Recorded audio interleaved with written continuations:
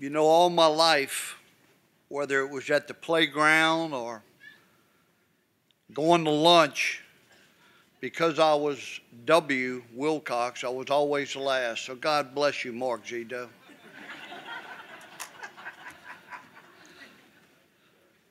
You know, you don't get up here and receive a great honor like this without a lot of people playing a role in your life. And I have a lot of those. And it's not about me, it's about we. So I want to spend the bulk of my time thanking the people that helped me get here. But first, I'd like to thank the Allstate Sugar Bowl Committee, Greater New Orleans Hall of Fame Committee for selecting me. My family and myself really, it's truly a great honor, and we want to thank you all for that. I also want to congratulate the other inductees and all you young men and women that received honors tonight. God bless y'all, and I wish y'all a lot of success as you finish your careers.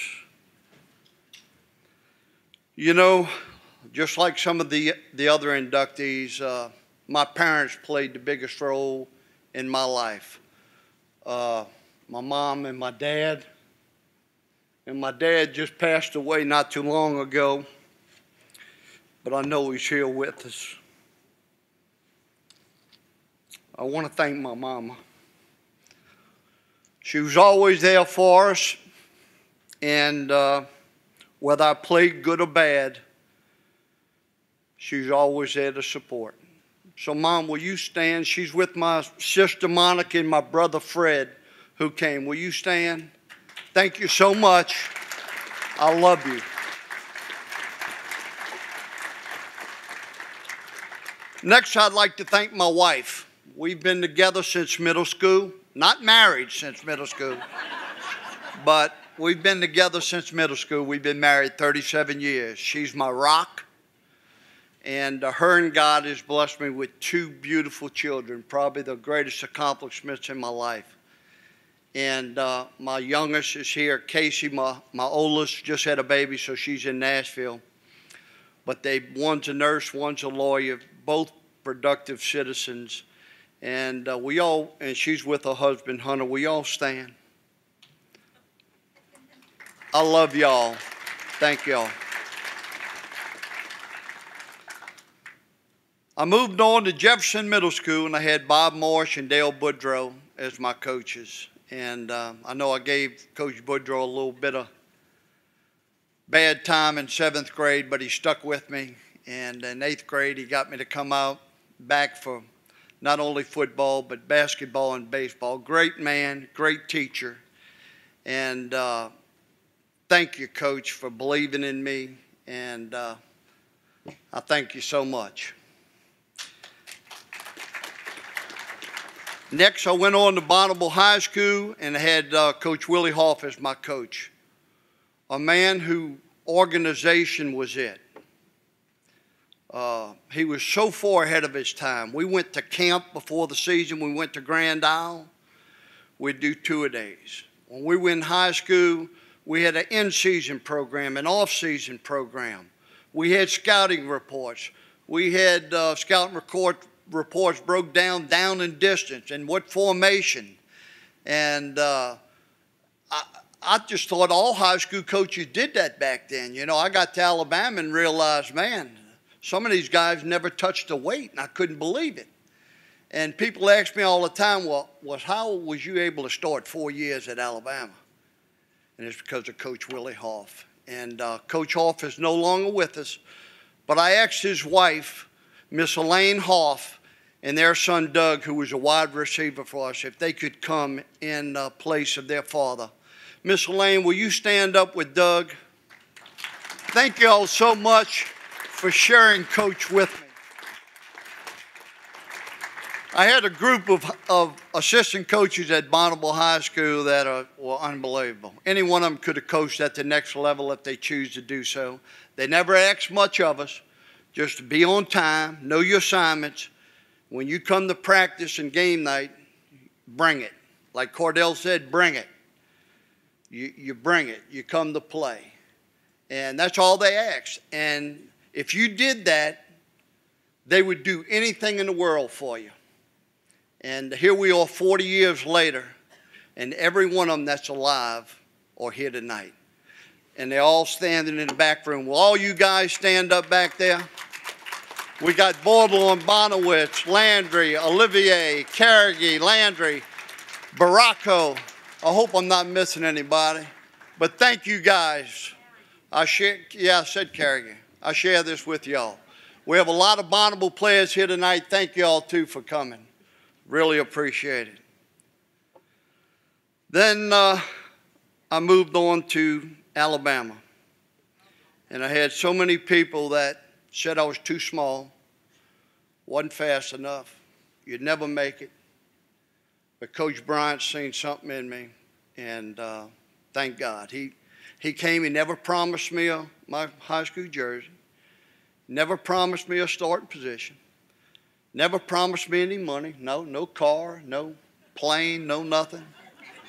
But what he did say is that I'm going to give you the opportunity to get a first-class education if you choose to do so.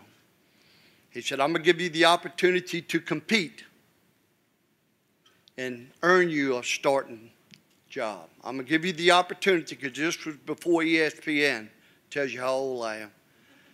He said that I'll give you a chance, back then there were 3 networks, give you a chance to play on television for your family, so your parents, brothers and sisters and coaches could see you. And he said, I'll give you the chance to win a national championship if you work hard. So I stand here tonight with diamond rings on. He kept his promise. Thank you, Coach Bryant. I want to go back just one and tell a little story, because everybody said you don't want to play for Alabama. Coach Bryant's mean. He's been known to kick people in the butt and to grab you around your face mask and throw you. Well, since the statute of limitations are out, I want to tell this story about Coach Bonnewitz and Coach Bordlawn at Bonnabel High School. We were in a scrimmage one day, and a guy did what you not supposed to do, and that's quit in the middle of the scrimmage. And the locker room was only about 60 yards away from where we were practicing. And by the time that kid got to the back end of the locker room, Bordlawn and Bonnewitz had his helmet, shoulder pads, all his knee pads, thigh pads, had his cleats. The only thing the guy had left on was his half T-shirt, his jock strap, and his socks. I think they got his socks. But so when people told me you don't want to go play for Coach Bryant because he's too mean, I said, look, I've been through that already at Bonnabel High School. You know, I want to just tell you one story about Coach Bryant, and I'll end. Everybody asks me all the time, is it true about this? Is it true about that? Is it true about that? Yes. Everything you heard or read about him, he was all that and more. And just to give you he was tough, he was mean, but he was fair. And if you went to school and you did what you were supposed to do, and me like Cordell, I had to go back a couple years to get mine, but I got it. And but here's a story that kind of sums up Coach Bryant. I had a good friend that I later met, was wide receiver, Keith Pugh. He was a quarterback in high school, came to Alabama on a recruiting trip. His father drove a truck. He was away from his family all week. And he stepped in Coach Bryant's office and said, Coach, if my son comes to play for you, can you promise me that my son won't have to drive a truck the rest of his life and be away from his family Monday through Friday? And they said Coach Bryant had that Chesterfield, and he spit a little bit, and without hesitating said, Mr. Pugh, I can't promise you that if Keith comes here, that he won't drive a truck the rest of his life. But I can tell you this, if he does come here, he'll be a hell of a truck driver. So that pretty much sums up what Coach Bryant was all about. Let me just end by saying this. Coach Bryant had a famous saying. And he said, no matter how talented you are, there's always somebody out there more talented than you are. No matter how smart you are, There's always somebody out there smarter than you are. But he said, never let either one of them outwork you. As long as you're willing to pay the price, you'll have days like this where you can come up here and speak. Thank y'all. Thank y'all. Appreciate it.